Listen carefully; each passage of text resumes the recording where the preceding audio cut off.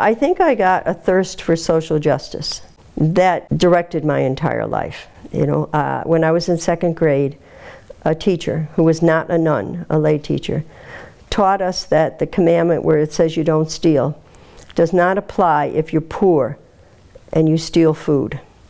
That she said a poor person has the right to food.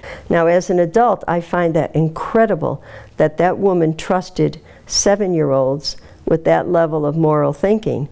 And as 7-year-olds, we understood it. By the time we got to high school, we were doing active social justice work, you know, protesting, etc. You know, I had my first protest at 14. And then I taught in public school in Illinois, in special education, because of the children were so poor they didn't have special education teachers.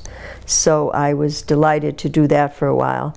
And then I came back to the East Coast, and I was the administrator, teacher and administrator, in a school for emotionally disturbed children, ages 8 to 18, who were removed from their home either by the state or by the police.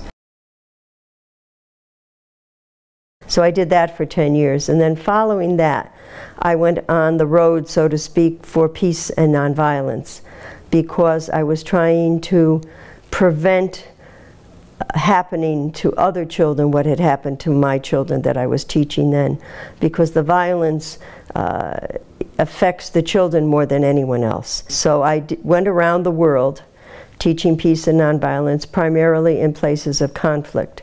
So I was in North Ireland during the troubles there. I was in Bosnia-Herzegovina and Croatia during the Bosnian War.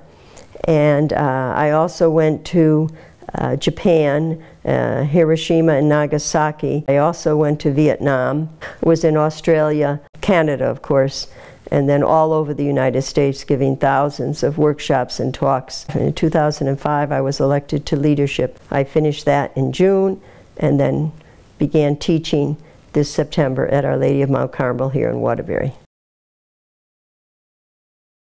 The children are beautiful, and their strength and their hope and their willingness to get up every day and keep trying is what gives me the hope, and also the power of God. I mean, I can't teach unless I have a passionate love for God. It's not what I can do, it's what God does in me.